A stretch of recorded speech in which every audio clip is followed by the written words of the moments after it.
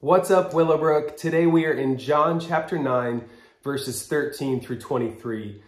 Well, if you remember in the passage right before today's passage, Jesus heals a blind man.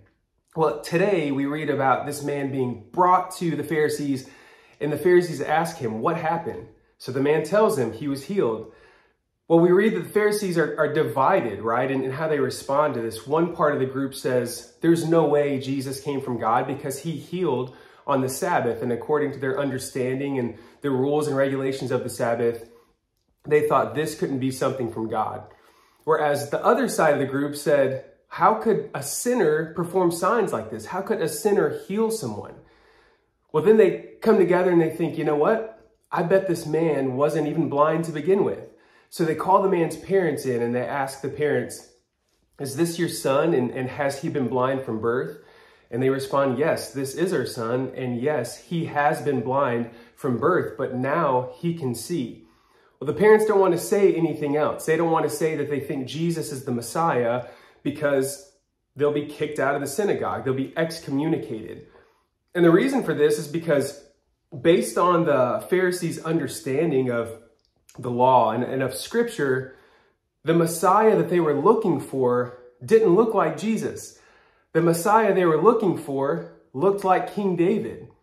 They were expecting this Messiah to come and overthrow Rome and to bring Israel back to its independence and its glory days. In other words, they had put God in such a box that they were blind to the fact that God was there in flesh and blood.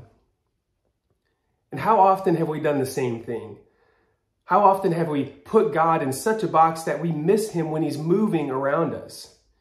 One thing I want you to hear today is this. God is not limited to our limited understanding of God. I'll say that again. God is not limited to our limited understanding of God. The Bible says that his thoughts are higher than our thoughts. His ways are higher than our ways. So today, as you live and you follow God, take that box off of God. Maybe you've placed God in a box where you only expect to see him move on a Sunday when you're at church. Maybe you don't expect to see him move when you go to the grocery store or when you go to work or when you go to school or a sporting event, whatever it may be. Maybe you've placed God in this box. So let me encourage you today to take the box off of God so we don't become like the Pharisees, so we're not blind to the fact that God is present and he's moving around us. God is not limited to our limited understanding of God. Be blessed. Have a great day.